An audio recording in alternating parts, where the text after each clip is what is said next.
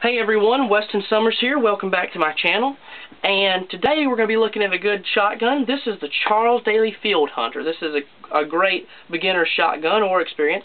This one I have here is shown in Advantage Timber HD or high definition.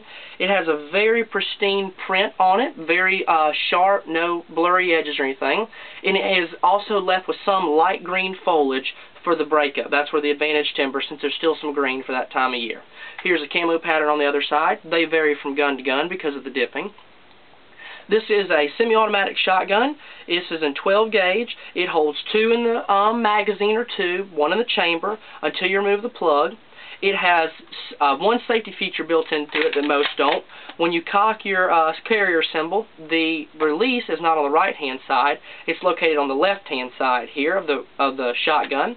And when you depress it, it releases your slide, and you can put 1 in the chamber. But for new hunters, a good safety feature to limit them to 1 or to not get them ahead of themselves is that you cannot put a shell into the magazine without depressing your release.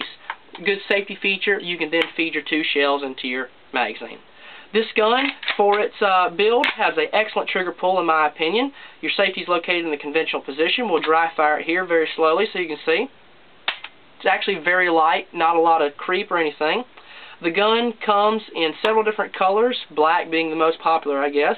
And it also comes with 3 chokes. It has full, modified, improved. It has 1 bead in the front. It doesn't have a twin bead like some Benelli's. And it has a good gel buttstock here, good rubber buttstock.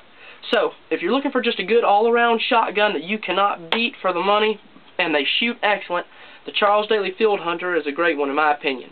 So, stick around in the next video. Let's take her apart, and I'll show you how to put her back together in the next one. So, please don't forget to comment, rate, and subscribe. Weston Summers out. Hope you'll have a good day.